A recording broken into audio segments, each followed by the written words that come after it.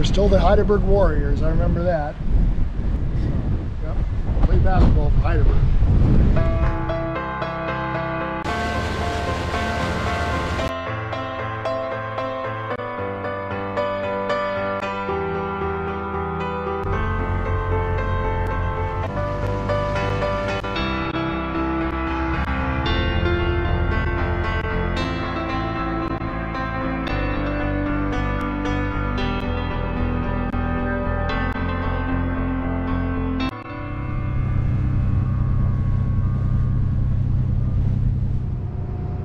Where are we headed? South. Where's south? Towards Hydaburg. I'm not sure where we're going to end up today. Okay. South. In our last episode, we were on the Prince of Wales Islands up here by Craig. Now we are going to go down to Hydaburg. This will be a trip down memory lane for Eric since he spent 2 years of middle school in Hydaburg. This zooms in a little closer on Hydaburg.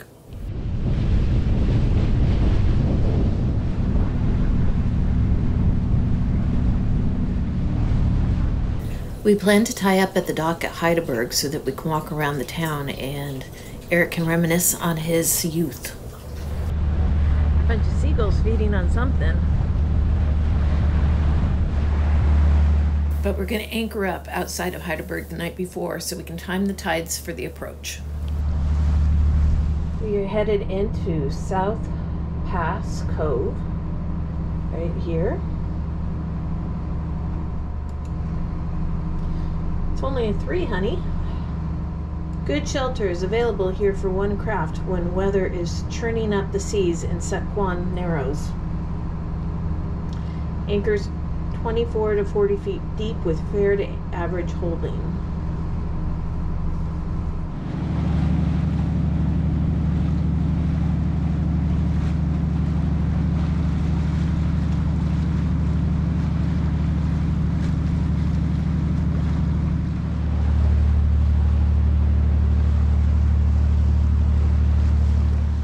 Well, we're anchored right here for the night.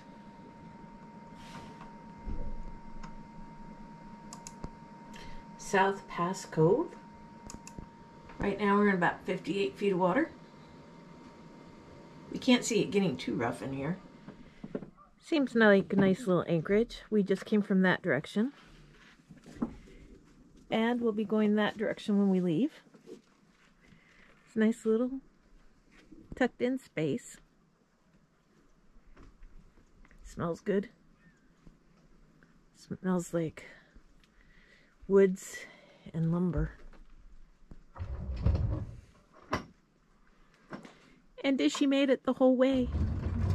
We even had internet most of the time. No cell, but we had internet. So we've been here all night. Eric seems to be having problems with something on the anchor. He's got that boat hook out, like, as far as it can go. I guess he has some seaweed on the anchor that he's trying to get off.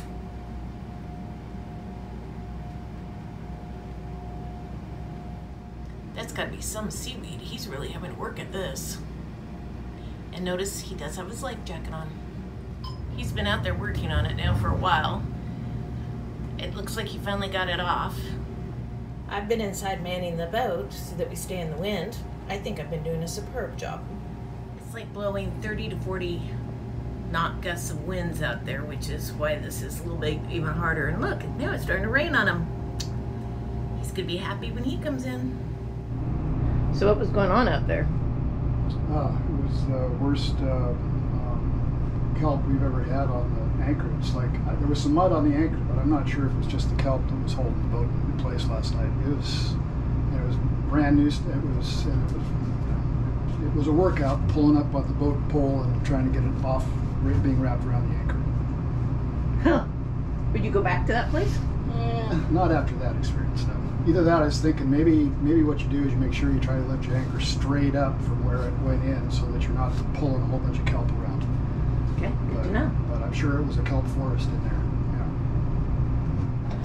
Yeah. So we are headed through here, and then we're going to head through these narrows. Yep, so called narrows. And then We are at Hydaburg.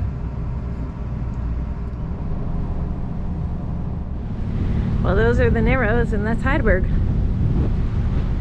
I'm gonna have to do lines again. All this anchoring has got me feeling pretty lazy.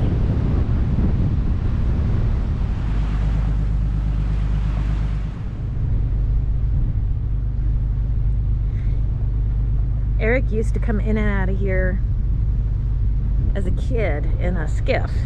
Never even thought twice about it. This time he looked at the depth and he was like, well, maybe we should go around. But I guess we're going through it. But I noticed he just slowed down.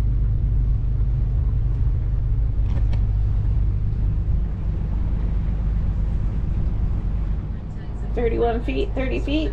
Yeah, we're supposed to get down to about 13 with a rock kind of in the middle of the channel. I sure don't remember this like this. I don't, yeah, back in the day we had skiffs that didn't have depth sounders on them. We'd run all over the beaches and so forth. And just counted ourselves lucky for not hitting a rock, I guess. Or you went out when it was low tide and you ran around to see where the rocks are. You still do that? I still do that. So how far down are we supposed to get? I mean, low water, it says 13. And there's a rock in the middle? Kind of in the middle of the channel, you can see it there. Up there? Yeah, star-shaped thing. Okay, we're down to 12 feet. That's one shore. Here's the other shore. This is the shore that has a rock down there somewhere. And there's Hydaburg. How low did we get down? 10.8, I think is what I saw. Well, we have a 6-foot draft, so we have 4 extra feet.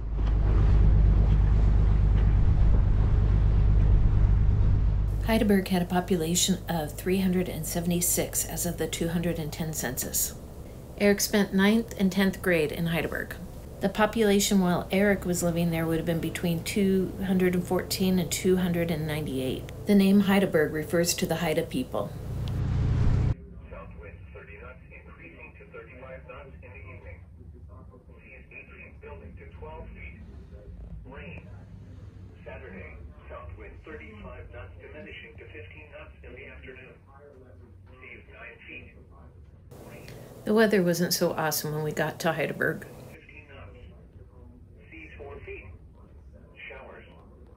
Sunday, southeast winds 20 knots. Seas 4 feet. Showers. Sunday night, southeast wind 15 knots. Seas 3 feet. Showers and slight chance of thunderstorms. Monday, southeast wind 15 knots. Seas 3 feet. Tuesday, northwest wind 10 knots. Seas 2 feet or less. Wednesday, northwest wind 15 knots. The next day, the weather cleared up, so we took off to tour the village and let Eric reminisce.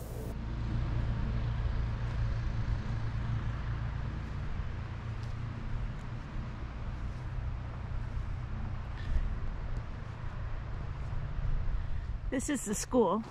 Eric remembers the school and a gymnasium. It's changed a little. There's a whole bunch more school here than there was before. And this totem park wasn't here then either. So these houses over here were, and the church over there. The church has always been here. I think it's a Catholic church. There's still the Hydaburg Warriors, I remember that. So, yep, played basketball for Hydaburg.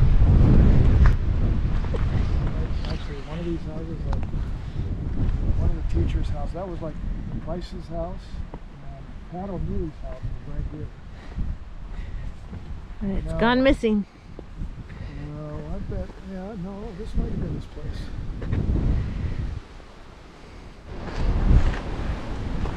And so this used to be the pool hall, and actually probably had soft drinks and so forth. And, well, Hydaburg was a dry town at the time, but anyway, all the kids would come here, and there was 2 pool tables and a jukebox, and it was only open for a couple hours every evening, like on a Friday or Saturday or something. But it was run by Esther, I can't remember her name, she was an older lady at the time, and her house was next door, so that's her old house there.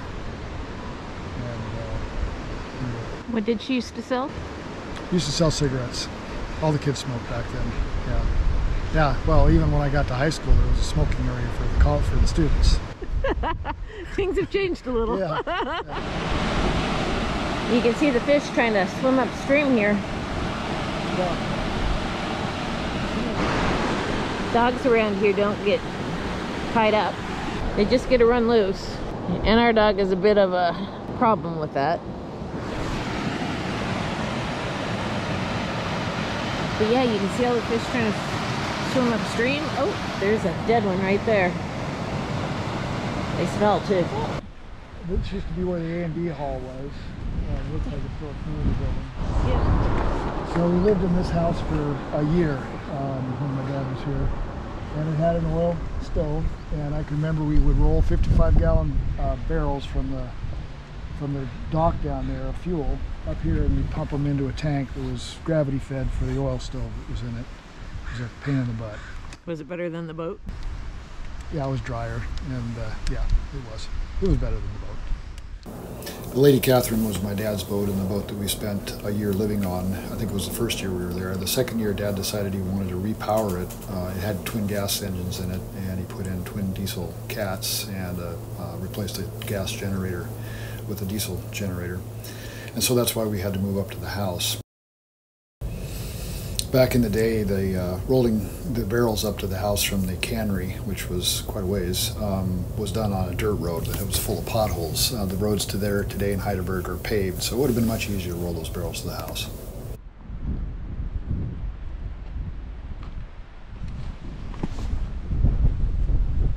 There used to be a store right there.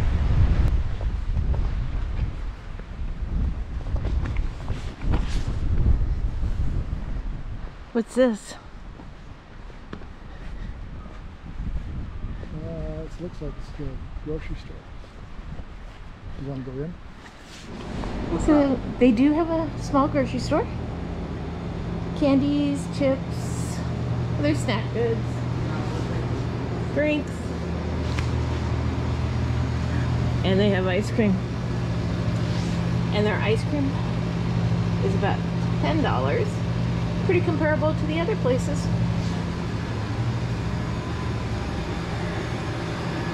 A few other frozen items.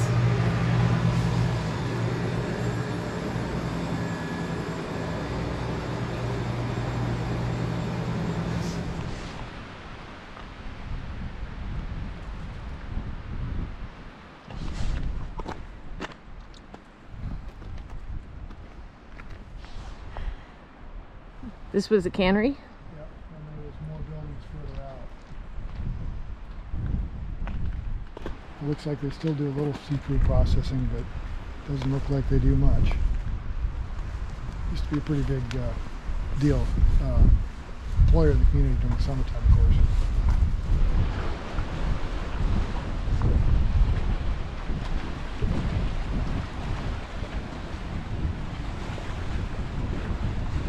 This is Hydaburg's floatplane dock. When I lived there, there was not a road. Today there's a road between Craig and Hydaburg. And while we were there, I don't think a single airplane flew in. But back in the day, that was probably the primary way people got to Hydaburg and other communities in Southeast was by floatplanes. We're based out of Ketchikan primarily.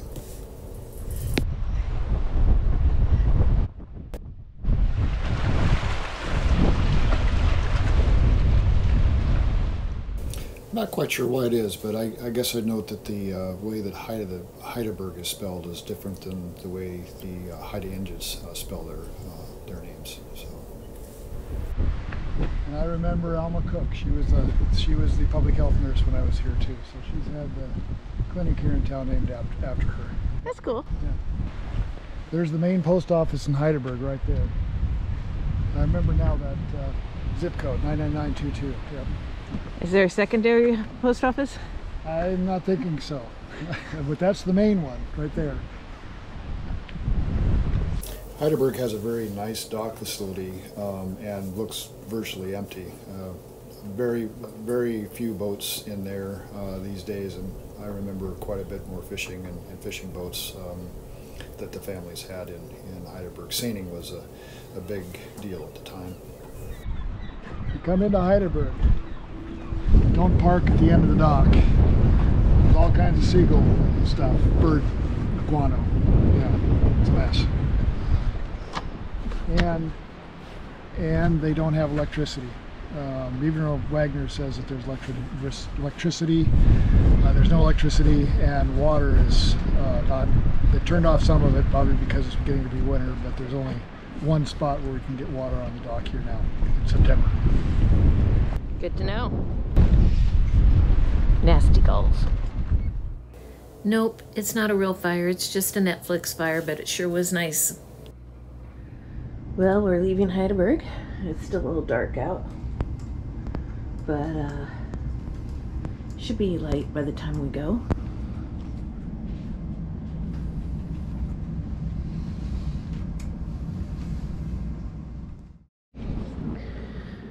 So this is the harbor and this is the transient dock. This is one where Eric said there were a lot of seagulls, a lot of poop.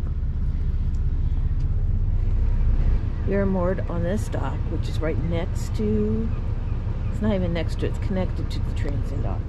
Up ahead of us, there's that open area and we didn't go in there. And what we did find out from somebody who lives here is that there is a boat that is sunk down there. So something to check on if you're gonna go in there. It's kind of drizzly and rainy. Southeast Alaska fall day. Our Starlink worked with some interruptions here in Hydaburg, but if we've been depending on our AT&T, we wouldn't have had internet. So that was kind of nice to know that the Starlink did help. Goodbye, Hydaburg. It was fun.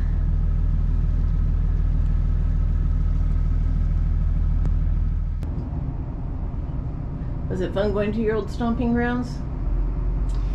Oh, yes and no. I mean, yeah, it was okay. It was okay. It's totally changed. Totally different place. Okay. Yeah, totally different place. That's one thing I remember around this place was like every couple of days it just would howl. But then the next day it was just after the storm let up, it was beautiful. That's been our experience. You do want to follow the markers. I'm reminded of the time when the boat was being repowered that we decided we needed to have more water on the boat. It carried 300 gallons of fresh water, and so we decided to tow it. Dad had a 13-foot Boston whaler with a 40-horse Johnson on it, and we decided to tow it over to the cannery and get water, which was where the water was. There wasn't water at the dock down inside. And when we did it, I remember looking down when we were pulling it and just seeing the sand off that spit. Got into some pretty shallow water. It didn't run into ground, but the bars and so forth around Hydaburg are pretty tricky. So yes, Kimberly's right. You want to make sure you're looking at the markers.